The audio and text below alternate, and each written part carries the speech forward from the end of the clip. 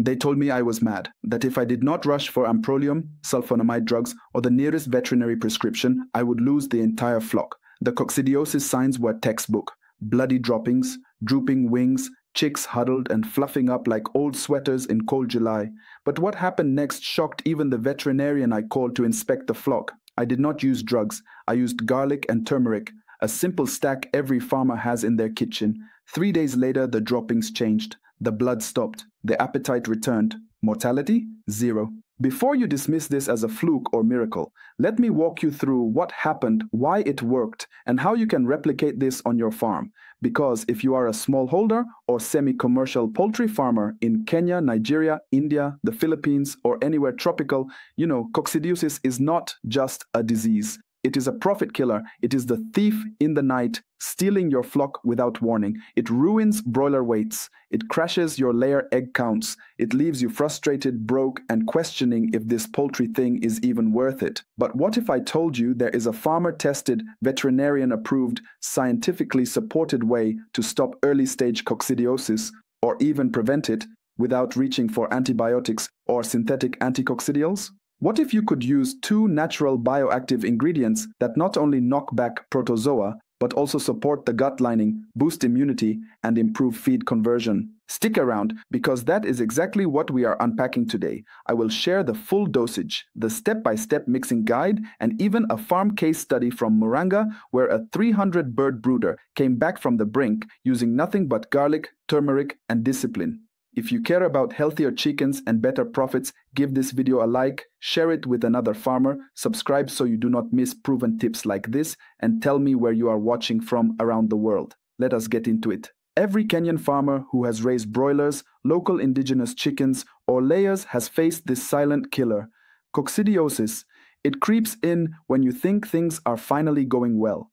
You have sorted your brooding, your feed is on point, and then, suddenly, you spot watery or bloody droppings and birds become dull, ruffled, or huddled. Your best growers just stall. In layers, egg production can drop by 15 to 30%. In broilers, your feed conversion ratio shoots up. You start feeding birds that never gain weight. That is the economic pain coccidiosis brings. It is worse during the rainy season when litter gets moist or when drinkers leak and create wet patches. And even if your house looks clean, the microscopic oocysts, those stubborn coccidia eggs, can survive for months in the environment, waiting for the perfect conditions. What most farmers do not realize is that by the time you see symptoms, the damage has already begun inside the bird's intestines. We are talking gut wall destruction, nutrient malabsorption, inflammation, secondary infections, and eventually death, if not from the protozoa, then from the damage they leave behind.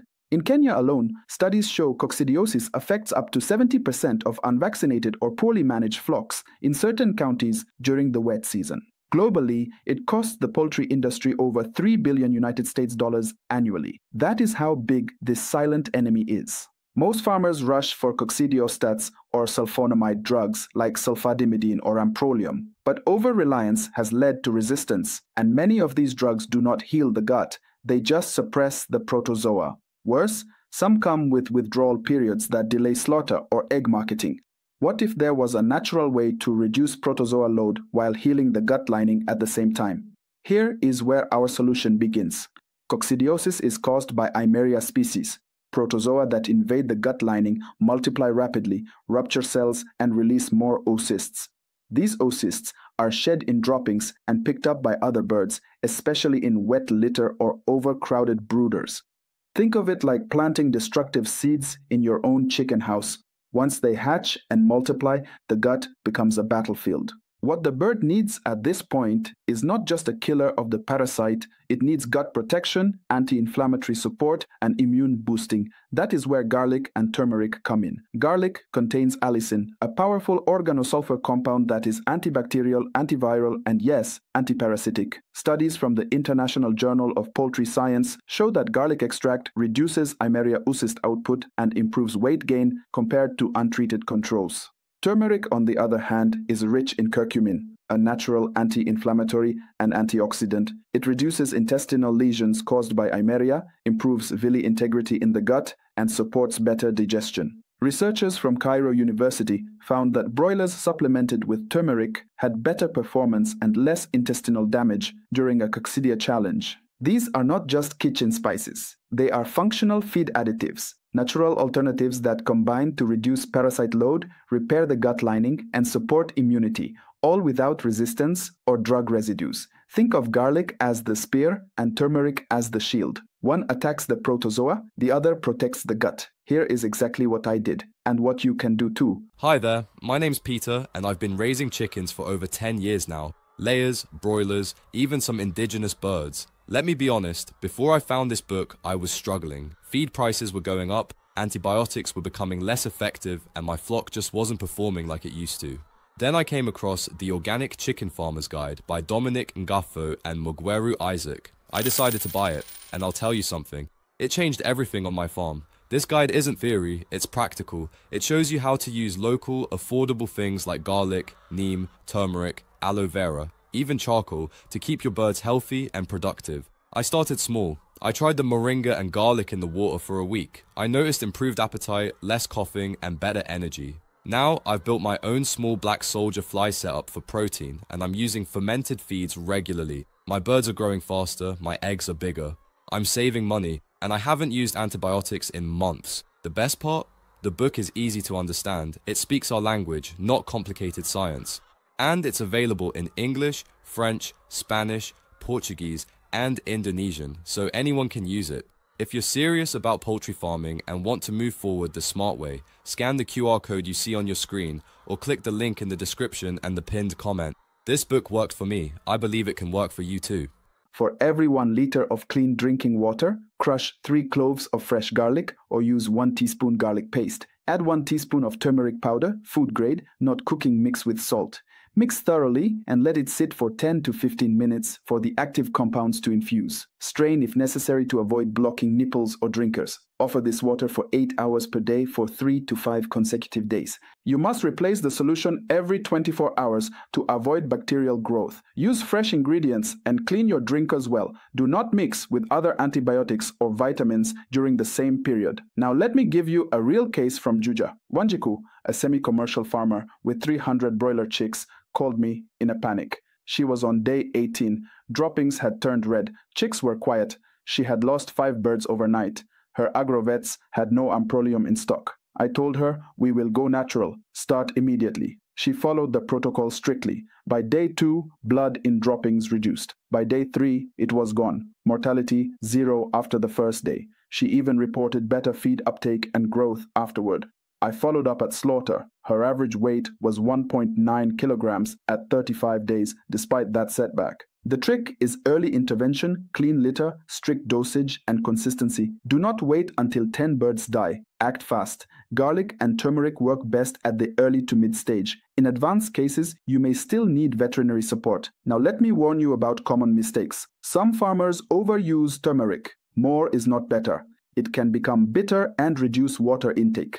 Others use stale garlic or fail to crush it, missing the allicin activation. Some mix in cold water and serve immediately, but infusion takes time. A few give the solution for 1 day only and expect magic. That is not how natural healing works. Respect the process. Respect the bird's physiology. I know some of you are thinking, Dominic, are you saying we do not need drugs at all? That these spices replace vaccines or veterinary prescriptions? Let me be clear, this method is for mild to moderate cases, especially early stage outbreaks. In severe cases, or if you are seeing heavy blood, lethargy, and high mortality, call a veterinarian. Do not gamble.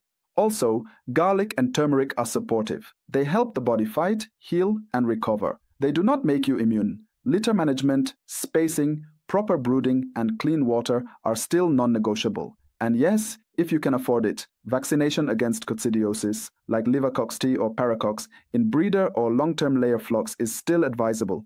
But if you are working with tight margins, raising 100 to 500 birds per batch, and struggling with rising drug costs and resistant strains, then this garlic turmeric stack is your affordable, sustainable, and repeatable ally. Some say this is just traditional mumbo-jumbo, but science is finally catching up with tradition.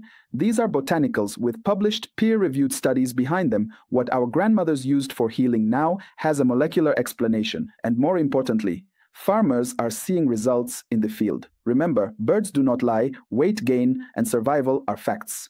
Blood in droppings or its absence is not an opinion. So what are the top takeaways you should remember? First, coccidiosis is a real seasonal and costly threat, especially in wet, crowded, or poorly ventilated housing. Prevention is always better, but natural early treatment is possible. Second, garlic and turmeric, when used correctly, offer a farmer-tested solution that works at the gut level. They do not just fight the protozoa, they help the bird recover faster and stronger.